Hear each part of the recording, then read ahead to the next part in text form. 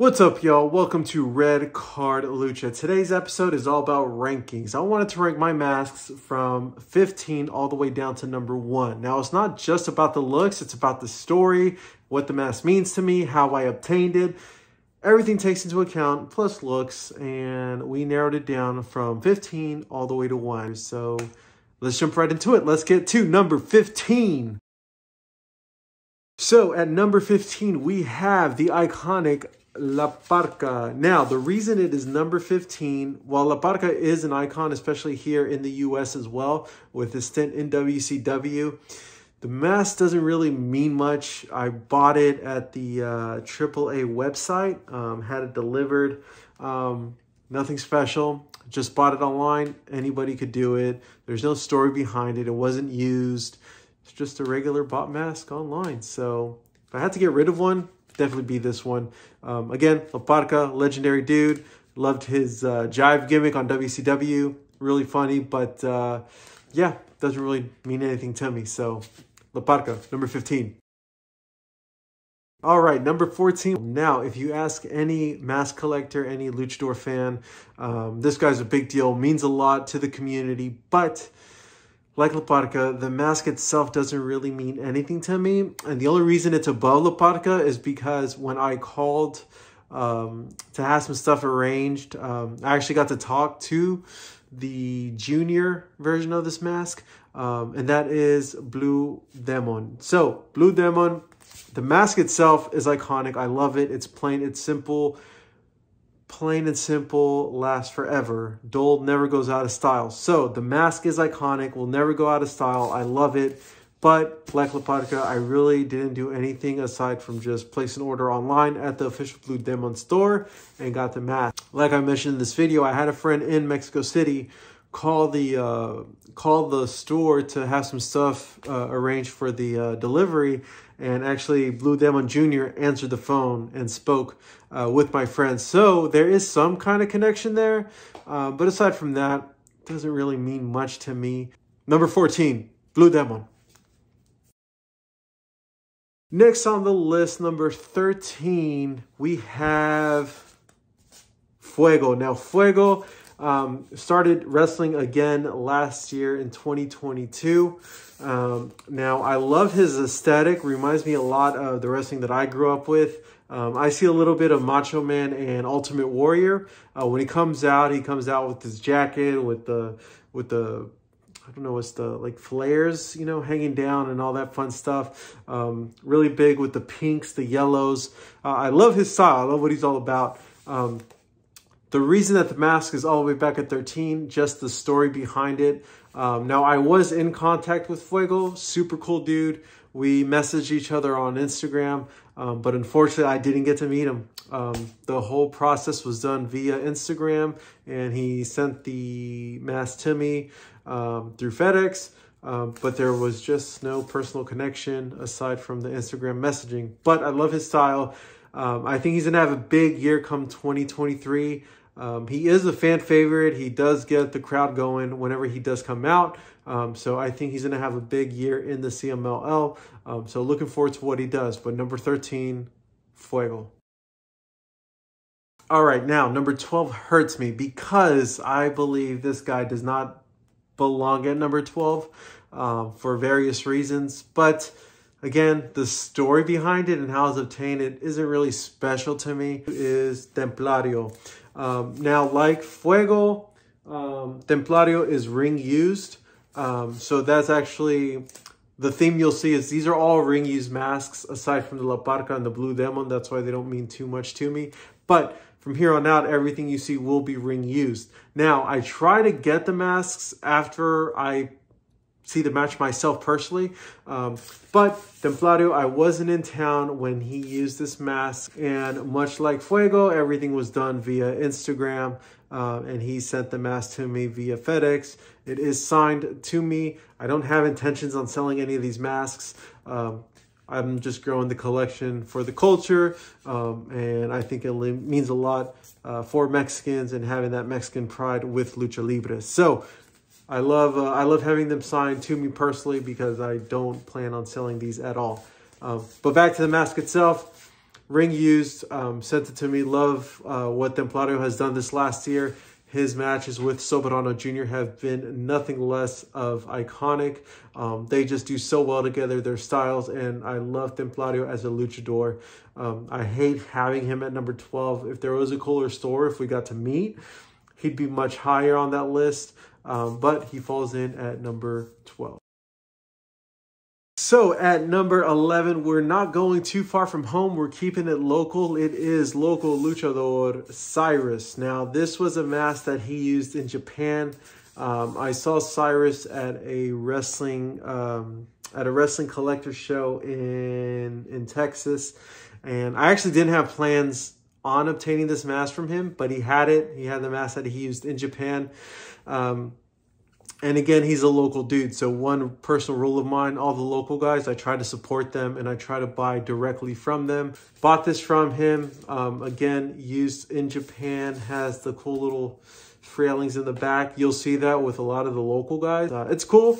Typically doesn't have these teeth on his mask. Always has this little symbol right here. But there you go. All right, so we've cracked into the top 10. Now, this one was tough, very tough, but what it settled me on number 10 here was the specific mask that I got. Now, this luchador was my favorite last year, one of my favorites last year. Gets a lot of TV time here in the United States, so that helps as well. And I just love the dude's style. The dude's a legit badass. Not like kayfabe badass, like a legit badass. It's not the mask that I initially wanted, but it was used. It was used at the event.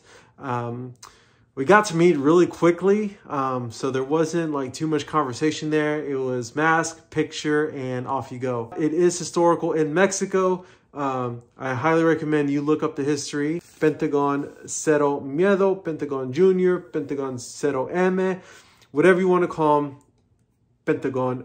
Now, the reason that I'm not crazy about this mask and the reason it's at number 10 are the skulls here on the side. I don't like the skulls. Now we're just going aesthetic because all the masks from here on out are going to be ring used, one, but also I met the luchadors after the event. So now we're just going off aesthetic. So number 10 had to be Pentagon Cero Miedo. If it wasn't for these damn skulls, it'd be top 3. I love the dude, love what he's about. I love his masks. And again, they're iconic, but these skulls, you have no idea, they kill me. I feel very like very Halloweenish, but he was a badass. Took a picture, cool dude. If you want a Pentagon mask, be sure to hit up his WhatsApp that he promotes it on his Instagram. So add him on Instagram. When he promotes the mask, hit up the WhatsApp. The dudes are super cool. They're very good with the communication. They keep you up to date on what's happening, and then they set up a time and place to meet. We got it done. Pentagon Junior, Pentagon Cero Miedo, badass dude. Looking forward to what he's going to do in 2023. So number 9, we are again keeping it local. We have up-and-comer, rising star, expecting to do great things. Brillante RB, La Joya del Aire. If you take a look at my history below, you see that I spent a day with him at a local lucha event. Cool dude, very nice dude, very humble, and I really, really wish this dude nothing but success in the future. There's just certain people that you get a good aura and a good vibe around, and he's one of them. Been lucky enough to hang out with him a few occasions. I try to go to all the local shows he has here in Texas. Really good dude. If you have a chance, please go out and check out a Brillante RB match. Follow him on Insta. Check him out if he's in your local town. Really good dude. He's here at number 9. He's a local guy. As I said, I try to support all the local dudes. Has little railings in the back. And I don't recall the event he wore it, but we met at a Starbucks afterwards. Got me the mask, signed it. So it's to me, and I'm looking forward to seeing what he has planned in his future. And again, this is a mask that I'll cherish as I get older. It means a lot, especially coming from a hometown kid. So shouts out Brillante RB. And at number 9, we have his mask. So at number 8, I got in my most recent trip to Mexico City. This one, I hounded the guy on Instagram, finally got in touch with them. It was tough. This next mask, I expect good things out of this luchador. I think he's going to be a household name in Mexico in the near future, if he isn't already there. But I love it because it reminds me of Blue Panther, and that is Panterita del Ring Jr. I just feel like Blue Demon, Blue Panther, especially those older masks, are very simple. But again, simplicity lasts forever. So it's just a panther face with his 3 stripes, yellow and black, kind of like the red card lucha mask. Again, just had a crazy year last year. I think he's going to have an even bigger year this year. I think he's going to be a legend when it's all said and done. Looking forward to what he does. Now to the story of this mask, hit him up on Instagram. We agreed to meet. I still have the card somewhere there in my desk.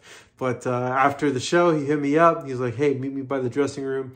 Had to go near the dressing room. I couldn't get in, obviously. Security guards were giving me a hard time. And I was like, look, like I'm messaging him. We're going to meet right now. He had to come out. He comes out. They still gave him a hard time. So we had to meet like in a corner of a parking garage where nobody could see us. Looked kind of shady, but we got it done.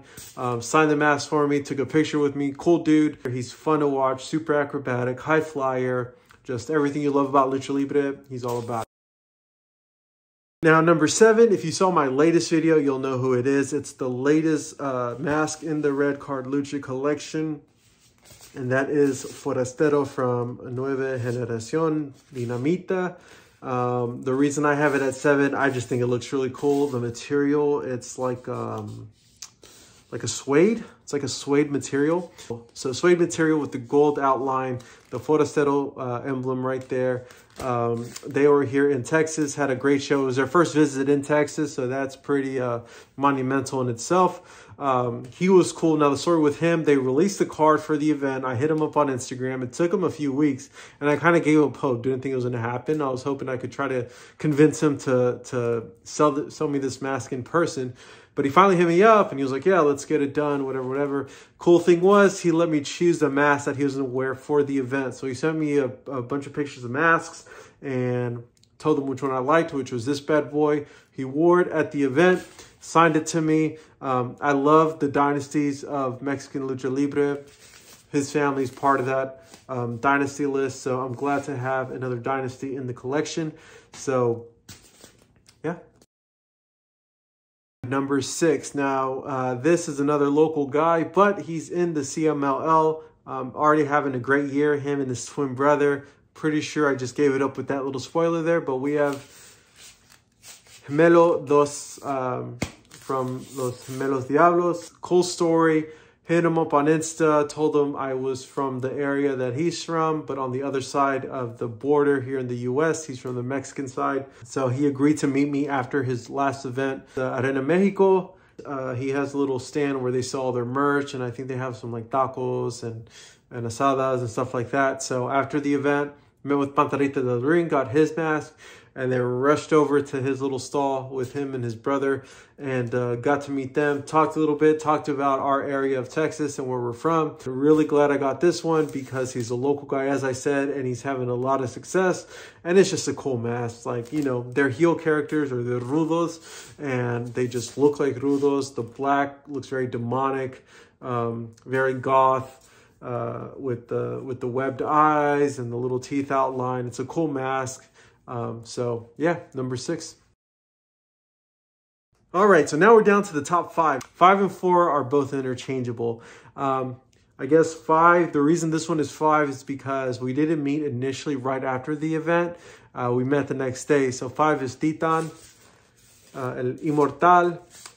Now, aesthetically, I love this mask. Has the symbiote eating the skeleton face. This one we messaged on Instagram. We met the next Saturday after the Viernes Espectacular in Arena Mexico. He was super patient with me, and I appreciate that. So Titan, if you ever see this, thank you so much for your patience. Thank you so much for waiting for me, and thank you so much for the mask. But yeah, I love Titan's style. His masks all really, really cool. Love his style of Lucha Libre as well. Got the mask, took a picture, signed a picture for me, made a video for a good friend of mine, a personal video. And yeah, it was awesome. So number 5, Titan. All right, now number 4.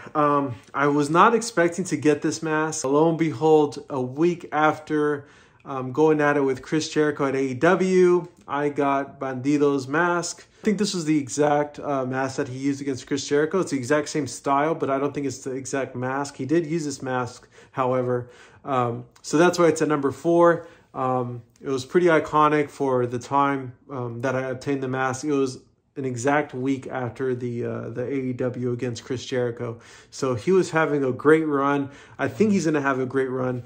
If I'm keeping it completely honest with you, I'm a little bummed out with the way he's gone into AEW these first couple matches. Hope he has a better stint here in the U.S. But number 4, Bandido. I just love that it's a completely different style. It's like a bandit's mask, completely, just totally unconventional in Lucha Libre masks. It is signed to me. Means a lot to have him sign it. But yeah, let's go on to the top 3. All right, so at number 3, we have the last local guy of the collection. Now, this dude, I think, is going to have a great 2023. It's already started. He puts on crazy matches. He's been doing a lot of stuff with Bandido and the big Lucha group. Commander. Got this at a local event. We talked for a little bit. Cool dude. Again, he's another local guy, so that's why it's so high up on my list. But what puts it at number 3, aside from the other guys, is just the year he's had, or the year he had when I got the mask, the year he's having, and I think he's going to do great things. Like Cyrus, this is also the masks that he used in Japan. What took this to number 3 out of the local guys was just the success one, but also I love the mask. The red and white with the homage to Japan there, with the rising sun flag, has the frails in the back. Just a fun luchador to watch. Highly recommend if you can watch any of his matches, whether it be YouTube or even better in person, check him out. Number 3, Commander. All right, now at number 2, we have another dynasty in Mexican culture, Mexican history. That's why this one is so far up on my list. 1 and 2, I don't think will ever be replaced. My 1 and 2 masks, no matter. I mean, it's an ever-growing collection. I don't plan on stopping anytime soon, but I don't see any other masks beating out 1 and 2 in their spots. It's El Hijo de Dr. Wagner, or excuse me, Hijo de Dr. Wagner Jr. So if you're familiar, or if you're not familiar, excuse me, you have Dr. Wagner, which was his grandfather. You have Dr. Wagner Jr., which is his father. And you have El Hijo de Wagner Jr., which is this guy. He also has a brother who's currently in Japan, Galeno del Mal, which is like the evil doctor, I guess, if you want to roughly translate it. But one of my favorite rudos. I saw him here locally. He had a match against Psycho Clown. He had just gotten back from Japan. And there was a quick meet and greet before the event. So I met with him and I was like, hey, I'd love to buy a mask from you, blah, blah, blah. And so he had a few there and I chose this one. And before, giving it to me, he was like, you want me to wear it tonight? And I was like, well, of course. So he wore it at the event, gave it to me right after the fight against Psycho Clown. Funny thing about this, though, it legit stank. It stank for like 2 days. It stank in my car, bringing it from the event to my house. So my car stunk like his sweat, like his BO. And then my house stunk like his BO. So I had to leave it outside, washed it, left it outside for a day, let it dry up. So yeah, got Hijo de Wagner's man sweat all over the house. Just means a lot to me in Mexican history, Mexican culture. Love what he does, recognizing the Aztec artwork. Always has the Mexican colors in one way or another. And again, the original Rudo, the best Rudo, in my opinion. That whole family, they got it down. This dude comes from a family of wrestlers. His mom is a wrestler. His dad's a wrestler. So comes from a pretty significant bloodline. He knows what he's doing. I think he's going to have a really good year. He's killing in Japan right now. He's the current champion. So check him out, Hijo de Wagner Jr. All right, y'all. Now it's time for number 1. Now, honestly, no one's ever taken the number 1 crown away from this mask. It's going to sit at that number 1 throne for as long as we know, because this mask, this luchador, got me into the collecting of these masks and getting these masks and got me into Lucha Libre. If it wasn't for this luchador, if it wasn't for this wrestler, none of this would be happening right now. But that is Soberano Jr. Now, quick story about this. I was visiting Mexico City. My buddy wanted to go to a Lucha Libre show. I went kicking and screaming. Reluctantly did not want to go. Watching the mask, you know, there were some fun fights. It was a good time. But the headliner was this dude, and he comes out, and I was like, oh, okay, you know, this guy looks like he could play the part. Look like a dude you'd see in WWE. But what just got me was the crowd work. The whole crowd loved him. The women loved him. The dudes were cheering for him. Just the entire crowd went nuts, and he just captivated the crowd like no other luchador did that night. So I hit him up on Instagram, told him, you know, what I thought, and it was a great time, and I was visiting from the U.S., and just that because of him, I was going to follow CMLL much, much more. And we started talking, and then I was able to obtain this mask. Now, aesthetically, Soberano Jr. has the best style in all of Lucha Libre. That's all of Lucha Libre. CMLL, TripleAAA, the indie stuff. I think he has the best style. Always reinventing himself. Always coming out with different masks for different occasions. He came out with one for Valentine's Day. This one is the Supreme Box logo. Also has the same thing for his t-shirt. I think Soberano Jr. has the best style out of the other luchadors. And then just in the ring stuff. In the ring, the guy's incredible. Has some iconic matches against Templario, Titan. The guy just had a great year. I honestly could see him being really successful in the U.S. I hope he gets a look or gets looked at in the near future. But yeah, just a really good dude. Every time I go to Mexico City, I make it a point to hit up his merch truck, try to buy something, get a picture with him. Just really want to support him. Seems very sincere. Seems like a good dude. And again, had it not been for this guy, none of this would be happening right now. All of this is all thanks to Soberano Jr. Got me into the sport, got me really appreciating what Lucha Libre means to my Mexican culture, what it means to my Mexican heritage, and just the history of it all. But guys, if you made it this long in the video, thank you so much. Counting down from 15 all the way to number 1 of my Lucha Libre mask collection. Please be sure to like, subscribe, share it, tag a friend. I'm doing giveaways this year, and I'm just going to have sporadic giveaways. I really want to get this channel growing. But again, thank you so much. Thank you for watching. And this was another episode of Red Card Lucha.